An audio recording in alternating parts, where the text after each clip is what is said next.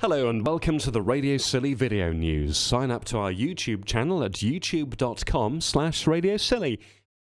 The man who helped make Queen global superstars says he owes his life to our island's lifeboat crew.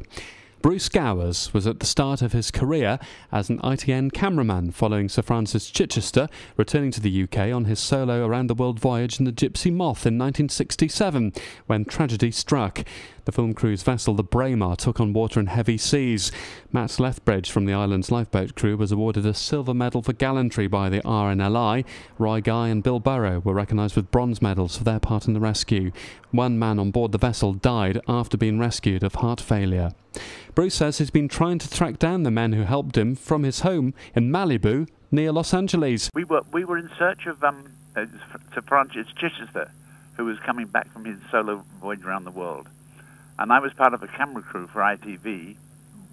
A Force 8 gale came about, and we just got shipwrecked. We were miles off the coast. And I guess the nearest lifeboat was the Scilly Islands. And they actually picked up our crew of about 12 people, and then they towed our boat. One of the guys died, actually, on deck. After leaving the ITV newsroom, Bruce went on to bigger things after filming the iconic pop video. Yeah, so, I mean, prior to that, I was working for London Weekend, and I did that one music video, which, you know, was a, like 5-minute 45 track, and my phone never stopped ringing, and that's why I'm here today, about 30 or 40 years later.